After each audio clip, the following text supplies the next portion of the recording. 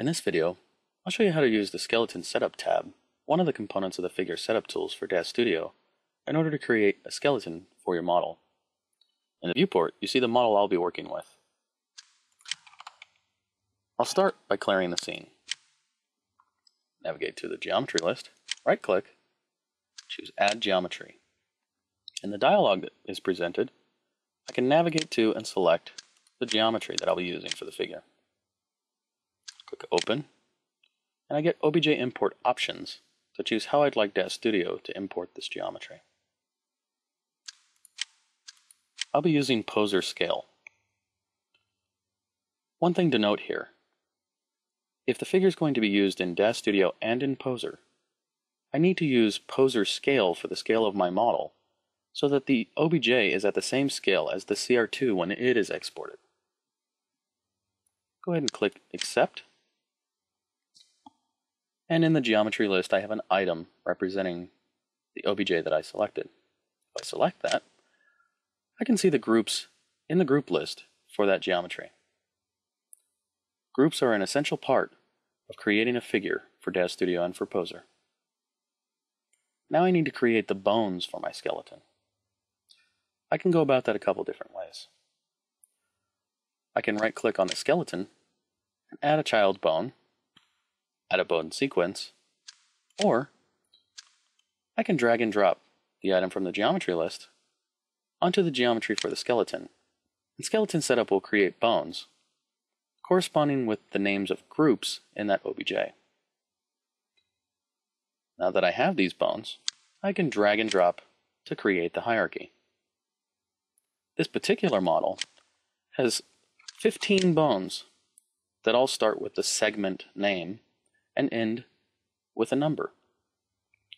Instead of dragging and dropping to create the structure with these, I can go about that in a slightly easier way. I'll go ahead and remove these, select the gills, right-click, select Add Bone Sequence. In this dialog, I type in the common portion of the name in this field, the beginning number of the sequence, the ending number of the sequence, and I'm going to use this option, Apply Zero Padding to Suffix, to add zeros to the left side of single-digit numbers. For propagation, as the numbers increase, I'd like the bone to be created as a child of the one prior to it, so I'll choose Cascading. Click Accept. If I expand the hierarchy, I can see that each of those bones have been created.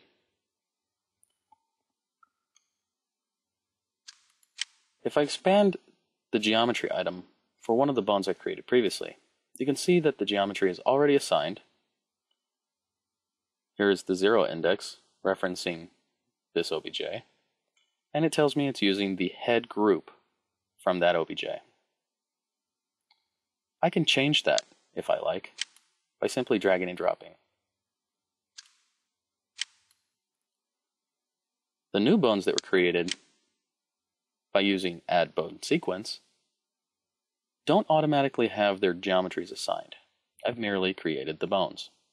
I can quickly make the associations between the groups and the bones by selecting the OBJ, dragging it and dropping it onto the geometry item for the skeleton. Now each of those bones will have been assigned.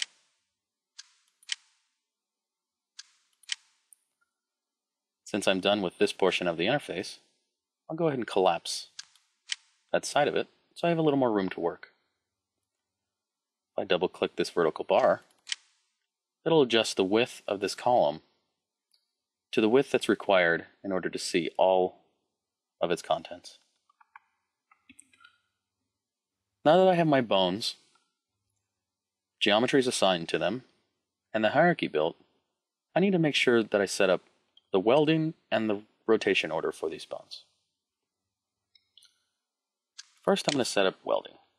Select the top item, hold Shift, select the bottom item to multi-select. If I right-click in the weld column, I'm given options for how I'd like to weld. I'd like them all to weld to their parents. There we go. Now I'd like to change the rotation order of these bones. When setting the rotation order, the first axis is the twist axis. This is the bone that goes lengthwise through the geometry. The second axis should be the axis that is least likely to reach 90 degrees of rotation. The third axis is the axis that's most likely to reach 90 degrees of rotation. Because of the orientation of this model, for us, that's ZYX. Notice that each of these have been updated. Another option I have here, when I right-click, is the ability to select which joint parameters I'd like created for that bone.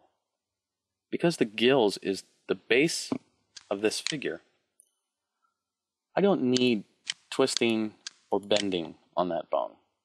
I do want to keep the smooth zone so that I can adjust for scaling. Go ahead and click Accept. And I'm pretty much set up. If I wanted to, I could also select the first and last bone here in the tail and choose Create IK Chain. Type in the name of my chain and select this option to include all of the bones between the two that I've selected. DAZ Studio doesn't use IK chains currently, but I'm creating this content to be used in Poser as well. So I'm going to go ahead and accept this, and you can see that it's added a tail IK chain to this figure. With this option checked, it indicates that when the CR2 is written, this tail IK chain will be on. I can deselect that to turn it off. If I expand this, I can see all of the bones in the IK chain and their respective weights. To finish creating the figure, if I come up to the Options menu and select Create Figure, my figure is then created in the viewport. If I mouse over my figure, I can see that bounding box indicates that there are several groups here. This is exactly what I wanted. I can now go up to the Tools menu and select the Joint Editor tool and begin editing my joints. We'll cover that in another tutorial.